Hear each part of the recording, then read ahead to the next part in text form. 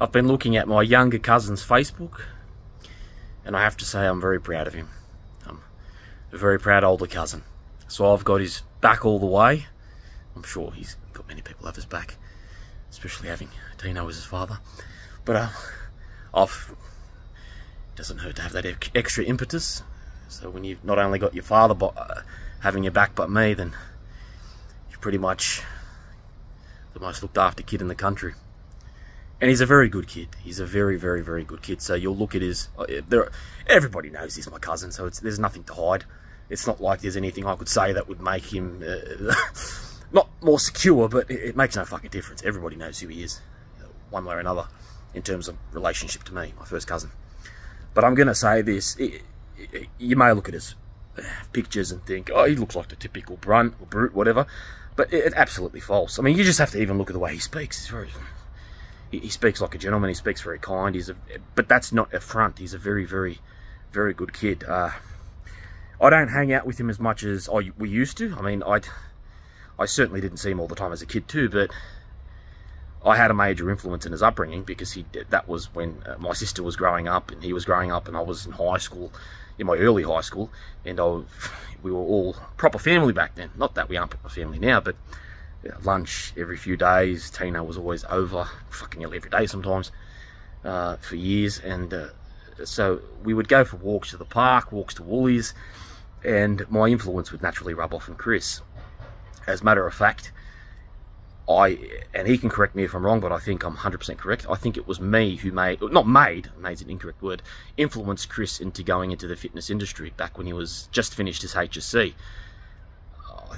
I believe he wasn't sure about what to do. My advice was, mate, if you don't know what you want to do, just do this. I'm going to do it for you. You'll thank me one day. And if you change your mind, look, 60 to 80% of the population don't know what they want to do until they're fucking 40 or 50 these days. So you've got all the time in the world, mate. And I believe I registered his TAFE course. I did it on my laptop. And I don't know what he did with that. That's the thing. That's why I may be incorrect in saying it was me who influenced him. He may not have even done that course and done something else, but he may very well have pursued that. I never asked him, so... and that was the last time I saw him for a while. And we weren't even seeing each other much as a family then, but I had him register that course, and I think that was like 6 or 7 years ago or something like that. About 6 or 7 years ago. And I think he did complete it. I think he did, and he went on to do other things in the fitness industry, and I think he's managing now, and he's going really well in that industry, and I think he loves it, and good on him. He's a very, very, very well-behaved kid. I mean, I don't say it because he's my younger cousin. I've got many other younger cousins, and I don't like their attitude at all, without naming any of them. So, if you ask me who the best cousin of them all in terms of attitude, character, and behaviour, young Chris. He's absolutely deserves every accolade, all the attention in the world. He's the kid you want to know. He's a very, very good kid, very good-hearted like his father. Unfortunately for Tino, having a good heart sometimes works against you because you let the other people's problems get to the better of you. See, Tino always fought for other people, did stupid things growing up, but he didn't care because he had such a big heart. So he's that young type of kid. He's a very, very good kid. Whereas a lot of my younger cousins, I sometimes question myself. I think, where the fuck do you come up with this shit from? How can you... They're not Abela. To me, it's like, not that they're not Abela-like, it's just that they're very weird. They're not as I'd like to see them in terms of being respectful and, you know, part of the family. Whereas Chris, you have to be a cocksucker to dislike Chris. You have to be an absolute cocksucker. Everybody loves Chris. Interestingly enough, I think he has several Muslim friends. They love him. They know what kind of kid he is, and that's the kid whose character rubbed off onto my character. He always listened to me. Growing up, he never listened to Dino. He never listened to his dad. That's bad. He listened to me before none knew, before even his Peter. He listened to everybody. He listened to nobody but me before anybody. It was fucking classical. So I had a major influence on him, and he listened to his mother. That's one thing he did as well. Listen to his mother all the time. Thank God. She's got it. That's the right thing. Definitely the right thing. Yeah, he's a very good kid. So I think why I say this is because he's not the type that'll ever give up. He's not the type that'll ever give in or let positive momentum make him complacent. So it's not like if he watches this and smiles or people start patting his back, that's it for him. He's a true Abela. He will fucking rip at his training even harder, and that's what I like about him. I know he'll do that. I know this wouldn't turn him off what he's doing, and otherwise I wouldn't make this video. And no, I'm very proud of him. So I'm very, very proud of him. And I think his current trajectory, being an Abela and the way the Abela body grows, it's definitely quite divergent from Caucasian statistics that are made in places like our country. He won't develop fully until he's about 40 or 45. It's not like... See, Caucasian adults, in terms of the English scope of biology, it's 35-ish. But truly, our family doesn't develop fully till about, the males, till about 40, 45, even 50-ish. We've got a longer lifespan, and that's pretty evident in a lot of our family members who passed away in their 90s and 100s. And that's an average. They live a long life. So it's very common. That's our unique genetic Abela trait. And I think that on his current trajectory, he'll get Mr Olympia.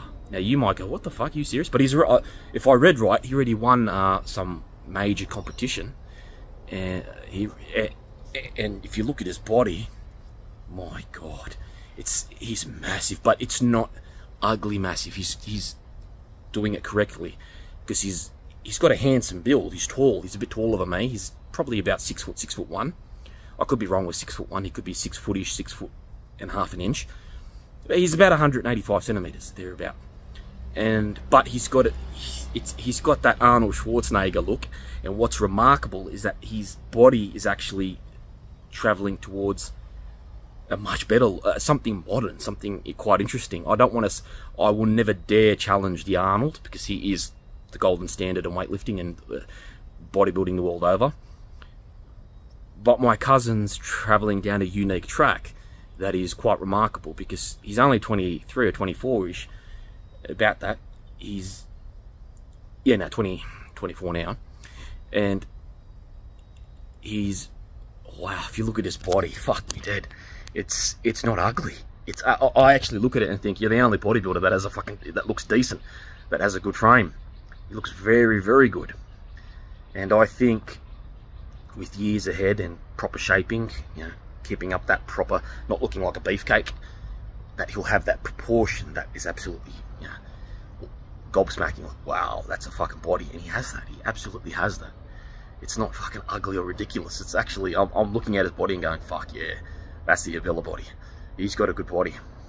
And I think he has what it takes to be, I don't know if an Australian has ever won Mr Olympia, but he could do it. He definitely has the body to do it, and the mentality. And he's a very, very good kid. He absolutely love him the world over. And I'm not biased when it comes to that. Even if you're my own mother, or if you're my family member and I know there's something in you that's not right, I won't say stuff. I won't commend people like this, but he's a very good kid. So fucking looking at his fucking Instagram and all that, wow. Go son, go. I remember all the walks we used to take, all the talking, all our conversations. He was a young kid. He was always smiling. He would look up to me, and he was only 3, 4, 5. We'd take him to Woolies sometimes, and he was just always happy around me. And naturally, I'd take my sister everywhere we would go, because I was trying to mentor my little shit sister. Fuck, she was a naughty kid, but she was also very good. Like me. And they were good times. So I'm glad he's turned out the way he has. He should make us all proud. And I shouldn't do it, but I like to rub it in the face of our Abela family in Malta, because they all tried bodybuilding, and this is my time to give it to Big Bob, Prime Minister, because he tried his heart out to get Mr Olympia, but couldn't even come close to it. I think he barely got Mr Malta. But if you look at his pictures and you look at Chris's pictures, Chris leaves him for dead. Chris makes him look like a toothpick, but in a good way. He was good. Robert's body was pretty good. It was fucking immaculate, nice, but not like Chris's. Fuck me dead. and he turned out to become the Prime Minister. You never know what Chris... You might see my cousin Chris as Prime Minister one day. He'd be a good Prime Minister, my little cousin. I'd back him. He'll be a Greek Maltese, or I should say Maltese Greek, because his father is Maltese. Her name is Abela. So it'll be a Maltese Greek Australian, because Chris is half Greek. His mother's ancestry is fully Greek. And so Maltese Greek Australian Prime Minister, how about that? And but his body's definitely from us. There's absolutely no doubt about that. I mean, you have to, if you look at the people in his family, they're athletic. I mean, they're not exactly small or anything like that, but you know, it's pretty clear where all the consistency comes from in terms of big body, strong build. You just have to look at every fucking one of us. Mum, Stephen, Tina, Nandu. But if I could say something to my cousin Chris, just never forget, no one, no person is better than their mentor. No student is better than their master. And that's not him to me, that's the leader of our family in terms of physicality and that warrior mentality. It's our Nandu. Nandu's nearly 80 and he's perhaps not the same, doesn't have the same tenacity he had when he was in his early 50s, especially before just his back, when he had the back operation in late 01. He'd done his back in middle 2000 and he was never the same again in terms of his physicality. So Chris would be shocked to know that I've watched his videos, I've watched a lot of his stuff, and I'm still, from what I've seen, and I don't know if he's got some tricks up his sleeve, but from what I've seen, I think I've still got him by a long mile when it comes to brute strength. So, you know, your bench press, your squats. So, you know, you can't get big enough, son, to get stronger than me. No, he may very well outpower me. One day he's certainly doing heavy weights. I'm not saying he's weak. Fuck me dead. I think I've still got him. But in any case, just remember our Nandu. Nandu, just before his back operation, unbelievable. The strength of that man, unbelievable. Because I was a 10-year-old around the time just before he done his back. And Nandu and I were always like father and son. And he pretty much brutalised me even up to that age. And things changed dramatically after that operation. We didn't walk as much anymore. He couldn't. His back started to hurt. He was in his mid-50s. But just before that, even whilst he was 54, 55, with one hand, he could lift a 70 kilo, 80 kilo kid like I was a toothpick. He could crush me with it. Nandu's strength is unlike anything I've ever seen of any man. I've rumbled blokes twice the size of me and made them look like fairies, and they were strong men, and Nandu would still be able to make me look like I made them. He was a strong man. So we all get it from him. He was a strong fucking man, Nandu. I'm still not as strong as him. When he was in his 50s, I may very well go there, because Nandu always said, and I don't mean to be big-headed, that out of all the kids, out of all of us, I'm most like him. And he would always smile. I always reminded him of himself in some ways, because he knew that I had that tenacity, that sparkle in my eyes, that fucking Abela-ness. He always said that, and he was right, because if you look at some of the things I do at the gym, it's not wrong. But no student's better than his master. So Chris, if you listen to this, we owe it to our Nandu. Nobody else. He's the master of our family when it comes to physicality. If Robert saw this as well, not only are we the bodybuilders and the strong people, they'd love to imagine themselves as that in Malta, but we are the original soldier branch of the Abela family. Yes, the Abela family in Malta in ancient times, not ancient times, but in recent times too, had branches. We were all known for particular traits, and we were the ones that were always in the military. We are the ones such as Joe Abela, Joe Abela, who was pretty much the commencer, the starter of the modern Maltese army when the British left. It was all left up to him.